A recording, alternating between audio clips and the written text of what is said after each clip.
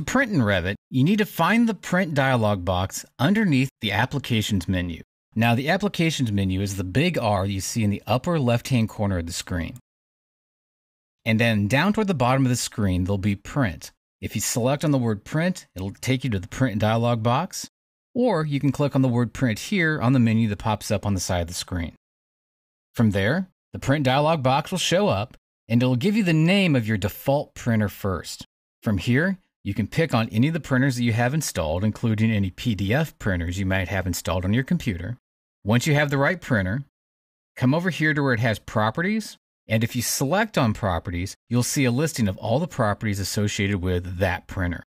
Now, these are Windows properties. They're printer properties. They're not actually Revit properties, which is why I'm not selecting on the Properties button myself. Everyone's printer driver properties are going to look a little bit different depending on the make and model and manufacturer of that printer. But one thing that'll be constant somewhere in those properties will be the size of the sheets that you can print to. So a little bit later on, we're going to be looking at the different size sheets that we can print to. The Windows printer properties, where this button is at, somewhere in there, depending on what your printer is, it'll say that it can print to this size sheet, maybe 11 by 17 or an 18 by 24 or a 30 by 42. And it'll take its information from that list. Now, if you want to print to a file, such as a PDF file, you can do that by putting a little check mark right here where it says Print to File. And when you do, if you have the right settings going on up to that point, you'll have a couple of different options available here underneath File. The first one is going to be combine multiple selected views and sheets into a single file. What this means is that you can print yourself a multi-sheet or multi-page PDF file. Also, you can create separate files. What this means is that if you have multiple sheets selected, it will print multiple PDFs, each with its own file with its own unique name. And this is where you can specify what that name should be, and you can browse to the appropriate location for that.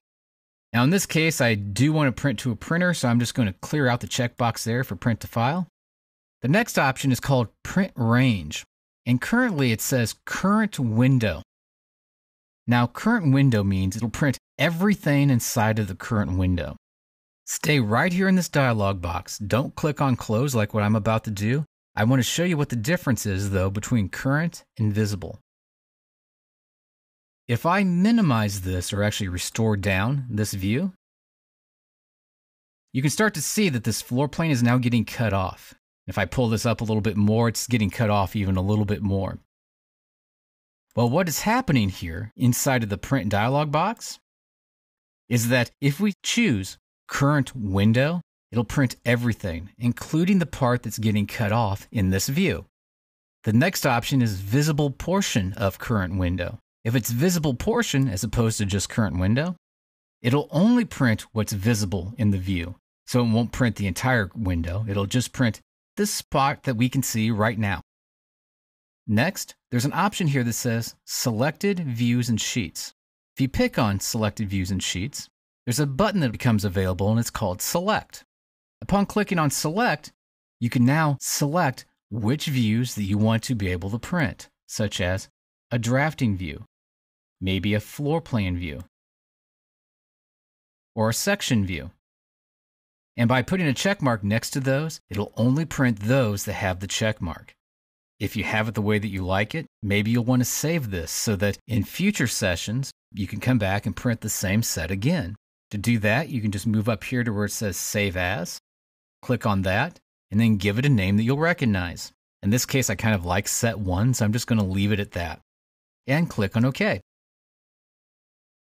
We can now see that it says Set 1 here. So in the future, if we want to print these again, we can just click on Select, come up here, pick Set 1, and it'll print those that have a check mark again. From here, I'm going to click on OK. We can see it now says that it's going to print Set 1. It gives you the number of copies, whether or not you want to reverse the order that they print. But there's also an option here that's for settings, and this is probably the most important area, frankly, inside of this program. Here, if you select on Setup, there's an option down toward the bottom left-hand side called Zoom. As I was doing support on many different Revit issues, I would say that printing to the wrong scale or not getting the print to look exactly right is probably the number one thing that I ran into for beginners. What usually happens is that they don't change fit the page. If it's at fit the page, it will not print to scale. You might get lucky and print the scale, but most likely it'll be a few % off. If you wanted to print to scale, choose zoom and make 100% as being the size that you want to use. Paper placement, either center or offset from corner, kind of depends on your printing. My own rule of thumb is I usually do offset from corner and then tell it how far off the edge of the piece of paper that I want to print. And it's not uncommon for me to do zoom 100% and offset sort of in combination with one another. But if I just want something that's going to be on the piece of paper and it fits, then I'll usually do center and fit the page together. A couple of minutes ago, I mentioned the paper size and how underneath properties, that's where you're going to find those paper sizes based on settings of your plotter drivers. Here you have size, and these are those different sizes that have been made available from that driver. And you can pick whatever size you want to print to off of the list. There's a vector versus raster processing. Try vector first, usually that'll work. If stuff starts vanishing off of your sheet, such as certain letters disappear or line work starts to disappear, try raster processing instead. It might print better. Quality I usually leave on high. Colors, there's 3 different options. You either print in color, black lines, or grayscale. Black lines and grayscale print very similarly, and depending on your plotter, one might work a little bit better than the other. I usually try black lines first. If it looks good, I go with it. If it doesn't, then try grayscale. If that looks better, then use grayscale.